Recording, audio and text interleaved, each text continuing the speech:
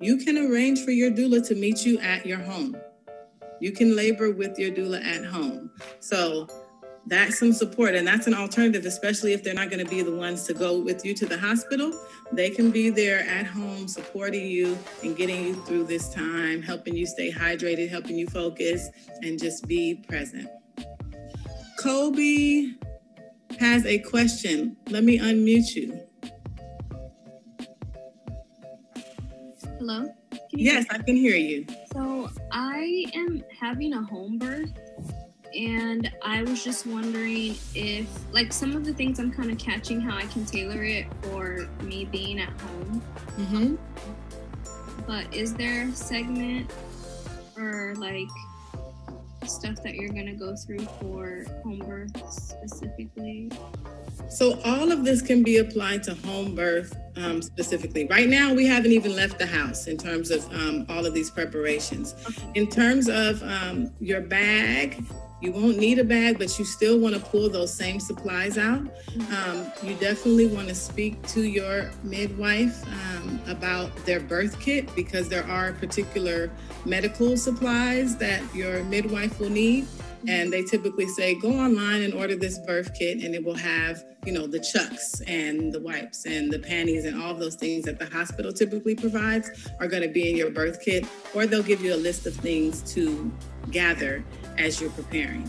But in the home situation, it's just a little bit easier because you don't have to create the space as much as you do, because you're already in a space that's comfortable to you. A lot of the work that we do in going into the hospital is making it a relaxing, comfortable space, because it can be very sterile and it can cause us to be very tense. When you're at home, it's your castle, right? Like you good. You know where everything is. You're comfortable in your bathroom. You know how your water works. And so it's really just you being in your space and being comfortable that we're trying to recreate in the hospital, opposed to the home birth. Okay, thank you. Thank you. That's a wonderful question. And if anything else comes up specific to home birth and I don't mention, or you have another question, please go ahead and ask it. Okay, so that's early labor and warm-up labor. Let's keep it going, because once you get out of early labor, you're going to be wondering, how do I know if this is a real contraction and it's starting to be time for me to go to the hospital? So this short video has just visuals about how to time contractions and when to go to the hospital.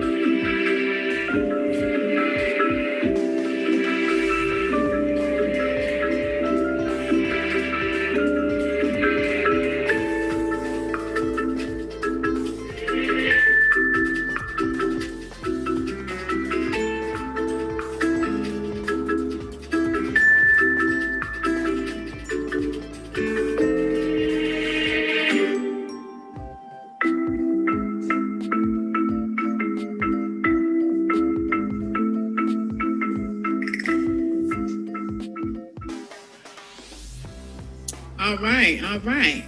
So that's a simple video. You can find it on YouTube, but I liked it because it gave that arc of like trying to figure out what's really going on and how you know. So I think one of the things that we see a lot in popular culture is they're like, the contractions are 5 minutes apart and this is happening. And that's like a key symbol when they start talking about this timing. But it can be a little bit confusing in terms of how do you place that timing. And the key is you're tracking the interval and the duration.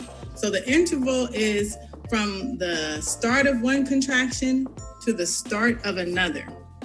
But hopefully your contractions aren't coming back to back to back. You get a little rest in between. And so you're actually going to do that duration, meaning you start a timer, you have a contraction. Let me bring in my pregnant model here. This is my pregnant model. Her name is Kyrie. She's my baby. And so Kyrie will say, ooh, I'm feeling a contraction coming. I'm going to start my timer. And I'm here to help her through it. Let me know when your contraction ends.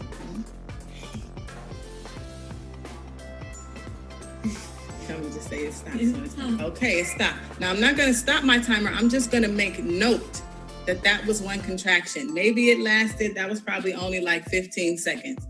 And we're going to keep that timer going to see when the next contraction starts. She's really early in labor. She's laughing and smiling. She's still cute. You know what I mean? Like we know she's not having this baby anytime soon. This is very early labor. 30 minutes might pass. We're watching, what are we watching on TV while you're in labor? We're watching The Lion King. So we're gonna watch The Lion King.